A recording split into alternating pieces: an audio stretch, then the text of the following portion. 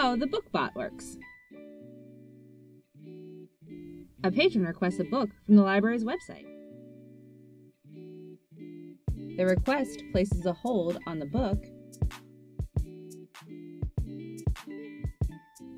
and activates the bookBot. The bookBot pulls the corresponding bin that contains the book.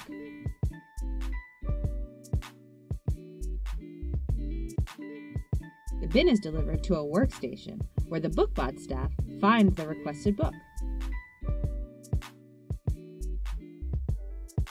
The book is taken to the Ask Us hold shelf.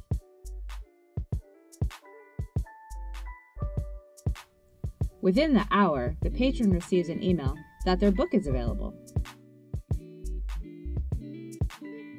The patron checks out the book using their NC State University ID card.